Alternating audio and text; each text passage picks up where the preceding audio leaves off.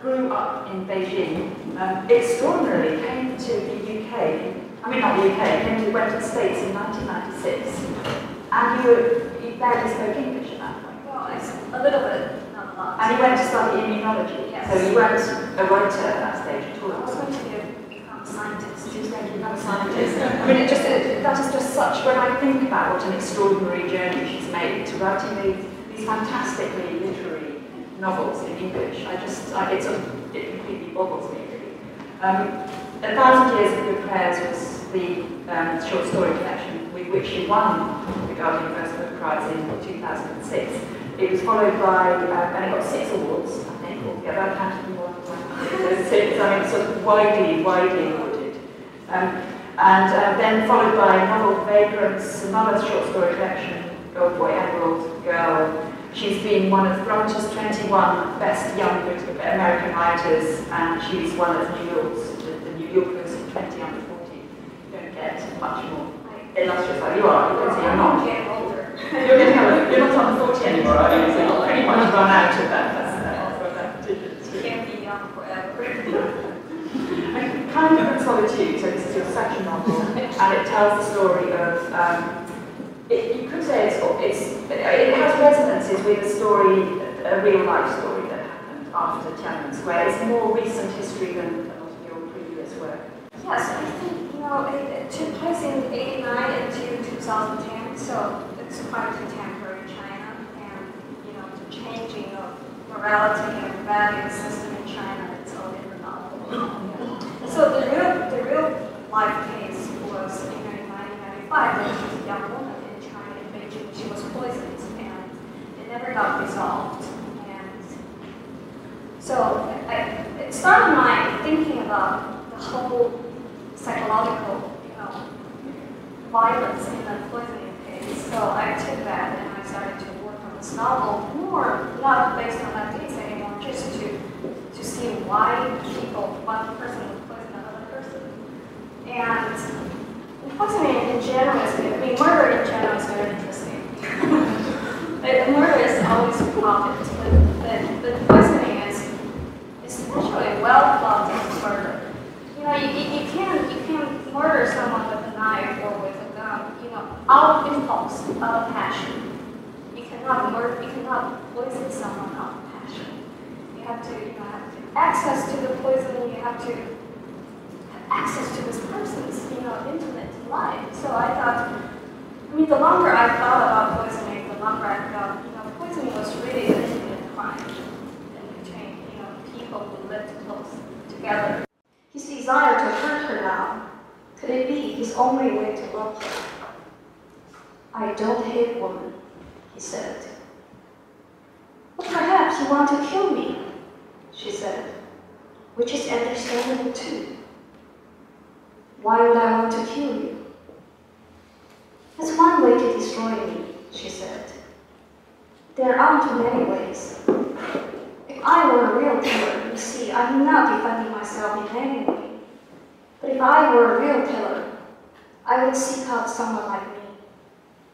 Shai was not that kind of person. Yes, I despised her and I pitied her.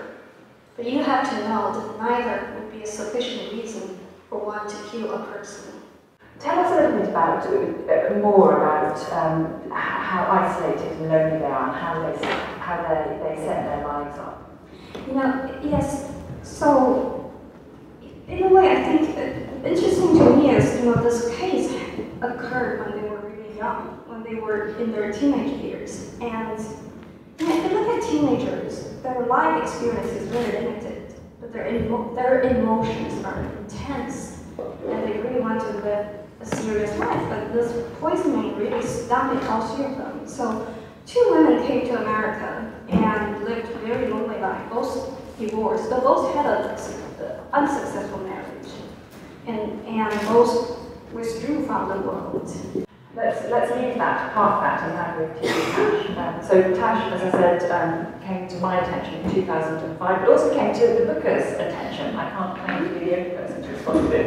The first of 2 long-listings for the Booker Prize.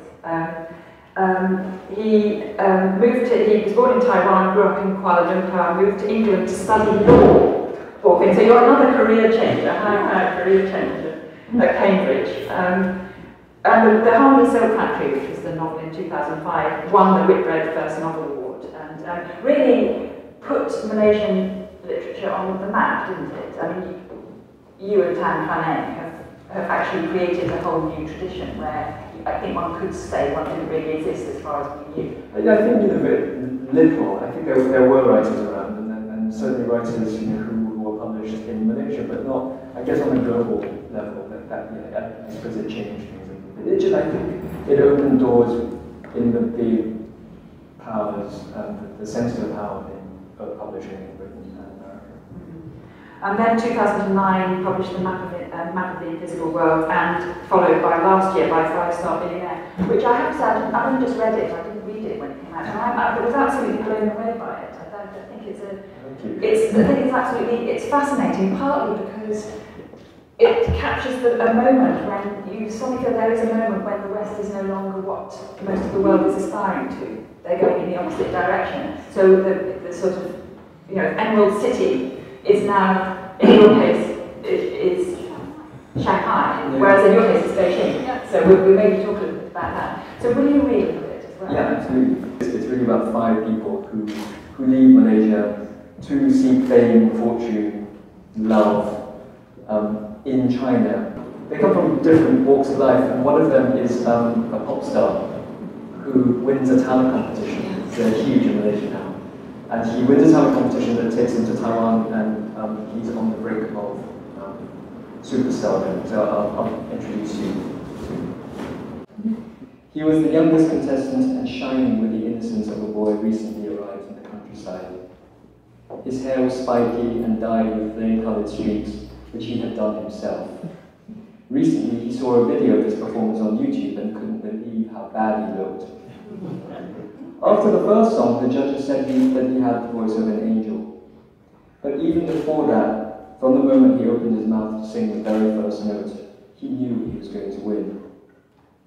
He heard the strange, pure sound of his voice amplified by the microphone in the vast auditorium, its echoes separated by a split second from the time he felt it in his throat. He recognized that the voice was his, but he felt distance from it too. It sounded as if it no longer belonged to him. In the audience, young girls were waving multicolored fluorescent banners that glowed in the dark. When he sang the love ballad in Mandarin, everyone screamed as he hit the high notes in the chorus.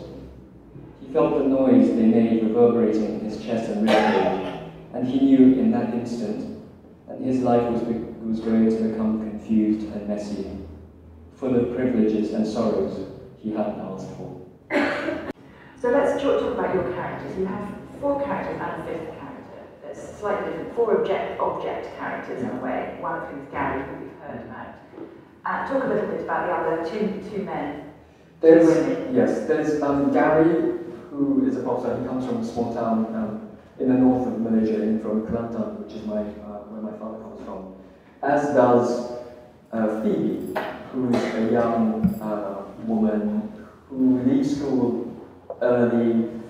She works in all sorts of slightly dodgy jobs. She gets an offer to work in a fantastic new job in China, but when she arrives in China, like so many people, she finds out the job isn't for real. And she's then forced to make ends meet, and eventually just sets her sights really high and goes to Shanghai and reinvents herself with the help of these self-help books. And she wants to become like some of the characters in your novel, very glamorous young women in search of a sugar daddy, because basically that, there's a whole dreadful universal theme. Yes. And then you have, Yiyun, who's a business world successful. Yes, we meet her, we see her in Shanghai. She's a successful businesswoman, but she has also reinvented herself, following some dreadful thing that's happened to her, something, an emotional tragedy. She was a left-leaning, poetry-loving sort of hippie in Malaysia before. Her experience of migration to Shanghai is very different because she is educated in the middle class, whereas Phoebe and Gary are not. They're totally working class and Chinese educated, whereas Yinghui is English educated, and a bit like Justin, who's the fourth character, who comes from a very wealthy family of property developers and is sent to Shanghai to buy the company firm, to develop the company interests there. Like everyone else, they are interested, they are obsessed by breaking into China. Everyone wants a piece of the China market. So he's sent forth. And actually his moment of liberation comes from actually having a breakdown. Two of them have breakdowns. Yeah, look, actually quite a few. At some point in the novel they have breakdowns. They have to have a breakdown in order to find it. I think two of them have a breakdown in China. I think there is a sense in which China is a really tough place. I think so many people go. And there's this fifth character, Walter, who is very mysterious, really, isn't he? He's the person who's writing the self-help book. Yeah, so we don't know, he's another one of these sort of self-made billionaires. I mean, he has this extraordinary image, but which we know is sort of, we sense it is very fragile, and that deep down he too is incredibly lonely. He is connected to all of them, and as we go through the novel, their paths cross in Shanghai, and also we learn how their paths have crossed in Malaysia before that. So although in one sense it is a novel about contemporary China, it's really what anchors the novel is Malaysia. It's about how, as hard as they've tried to escape whatever they've had in Malaysia or not had in Malaysia, that's always where they're drawn back to, and that's what really informs the rest of their lives. And you have this sort of strange glancing encounters. So Phoebe has a portrait of Gary on her wall, and then after he's had his breakdown, she talks to him in internet chat rooms and doesn't know who he is. They don't really know who each other are. No, quite often they don't connect. They're all seeking some sort of deep, intimate connection. And intimacy, I think, if you live in a big city, especially in a city like Shanghai, which is a city of 20 million, it's what everyone wants. Everyone I met in Shanghai wanted intimacy. It's a bit like London. Except Shanghai is twice as big as London, and twice as difficult, therefore, to achieve that intimacy. Can I just pick you up on that, about thinking about intimacy? Because there's something that I was really struck by in both of the novels, was this other thing about people living in incredibly close quarters. So Phoebe lives with, is it Yan Yan? What's her name? Yan Yan. In a one-room flat where they more or less sleep in shifts. And your character says a dining room behind a curtain, and the whole family living in this tiny place with. Yes. Well, that's one thing we know about China is the population is, so the numbers are just huge and space is limited. So I always say, in China you don't have private lives. All you can have are, secret lives, because you have to live next. Everybody lives next to someone, but you can still make a secret space in your head, which is all these characters do, even when they're in China. So there's something about intimacy which is different to proximity, which I think is very, very strong in both these novels. I was wondering whether there was a difference, or what you saw as a difference between Shanghai and Beijing, whether there is a qualitative difference. Shanghai is probably closer to the West, I would say, than Beijing. Beijing still retains part of the old capital. And so if you speak to sort of foreigners or expats who live in Beijing, the ones who live in Beijing tend to be more attached to Beijing than the ones in Shanghai tend to be to Shanghai, because they had to overcome greater hurdles in order to integrate into Beijing lifestyle. Somehow the fake handbag seems to sum up that for me. It seems to play sort of totemic role. I mean, absolutely. I mean, slightly flippantly in a couple of interviews when people have said, can you summarize what the novel's about? I said it's essentially about love, migration, and handbags. But that's not far from the truth, because you know what I mean? Because when you're in China, there's this, particularly amongst a certain kind of, striver, the striver, the aspiring young woman. I love this one little episode I saw in the movie. It's about someone having a sugar daddy, and she complained about. She said, "Well, all I get is handbag. For birthday, for Christmas, for New Year's Day, and for Children's Day, for Women's Day, all these handbags." And that's a standard.